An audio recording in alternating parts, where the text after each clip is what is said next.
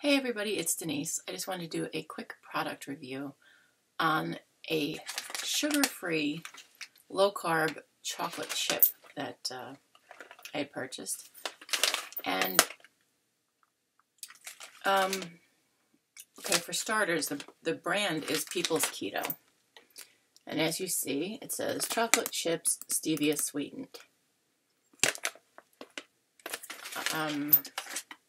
Good thing about them, they taste just like regular chocolate chips as far as I'm concerned. The chips are a little on the small side. I can show you from the package. I keep them 60 chips is 50 calories.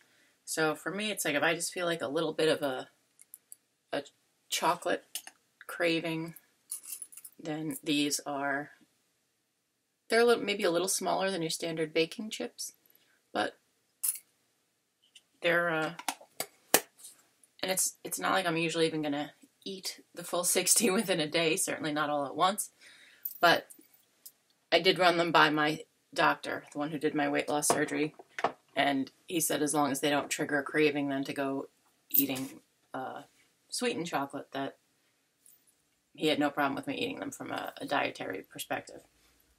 One thing I did want to point out, though, was I feel like the packaging is a little, I don't want to say dishonest, because if you look at the ingredients, it's listed that stevia is not the primary sweetener. But it is misleading. How about we say that? Because, again, you're looking at the front of the package. It says stevia sweetened, right?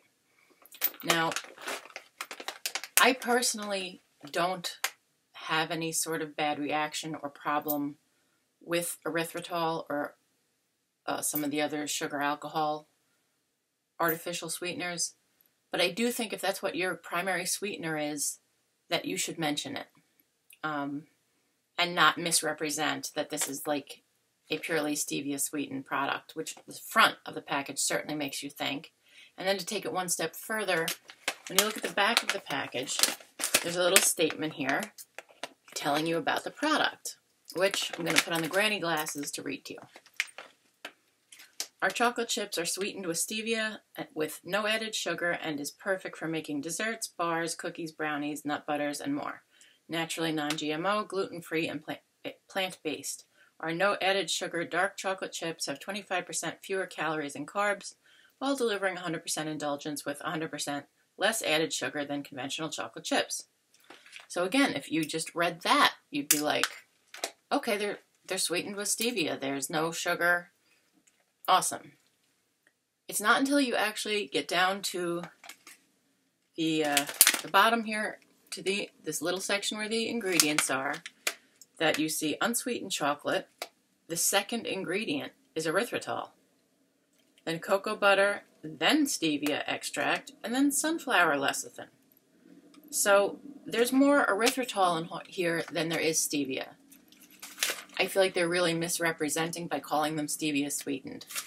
Now, like I said, I'm not someone who has a health problem with it, but I know that there are people who do avoid it. So I just wanted to point out, if you're looking at this product and thinking, cool, I'm someone who uses stevia as my sweetener of choice because I do eat lower carb.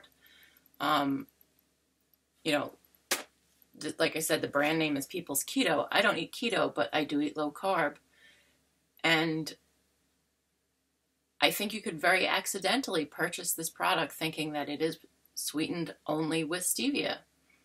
It's very misrepresenting that not only is there erythritol in it, but there's more erythritol than there is stevia. So just wanted to mention that. Like I said, they taste great.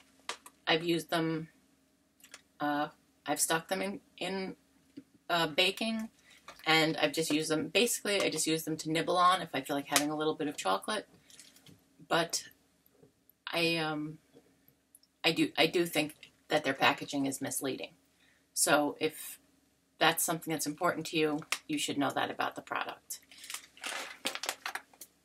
One other product that I'm going to mention. Now, I purchased these at one of those rest areas along the thruway on a very long drive. So I don't know if the price I paid there, which I think was outrageously high, I don't know if that's the price you would pay if you bought them somewhere else. It might have been one of those cases of they know they've got you, you know, the prices are higher usually because you're on the thruway, you know, unless you feel like really making your trip longer by getting off an exit, finding a store, blah, blah, blah, in an area that you might not even be familiar with. No, most of us, if we stop on these rest areas, we're going to take advantage of what they offer there to eat. I was looking for something lower carb to snack on. So they had like the little gift shop, snack shop, and they had a Starbucks. Now, any of the baked goods and stuff at the Starbucks obviously are going to be made with regular flour and sugar and are going to not be low carb. So I found this bag of Emmy's Organics, organic coconut cookies, and I got the peanut butter ones. They also had chocolate ones.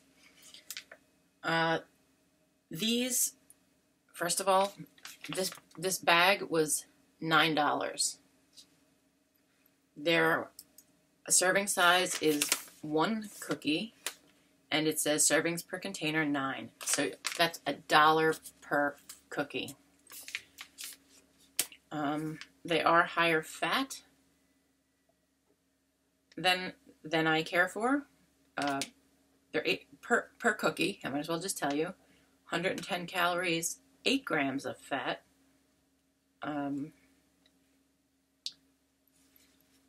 Total of, this is terrible, even with my granny glasses, I need more light.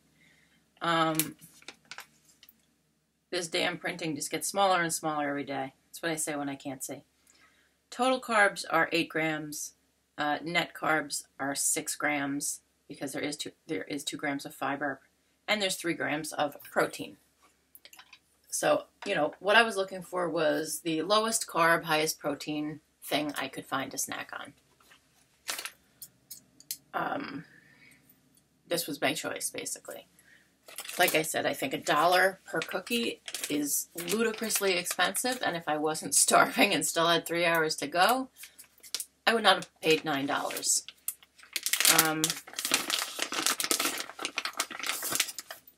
This is how big a cookie is for $1 a piece. Now, they are squishy. They remind me more of the texture of like a soft protein bar. As you see, they just kind of squish.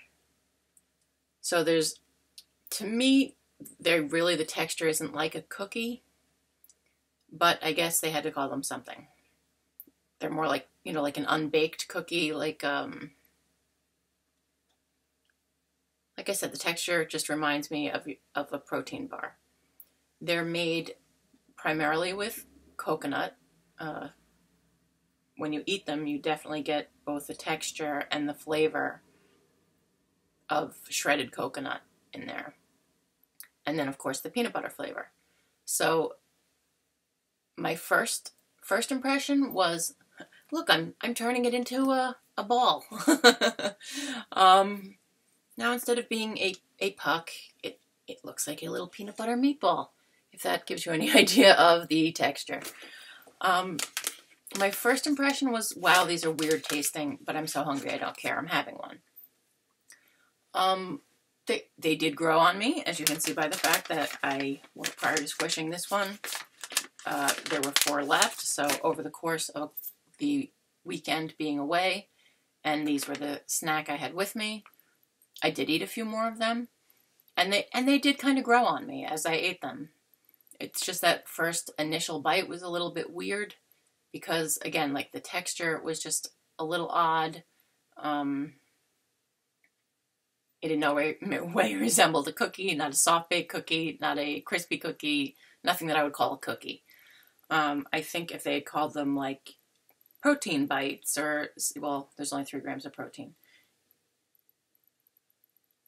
I don't know, something bites or snacks, or I just don't feel like the word cookie really applies.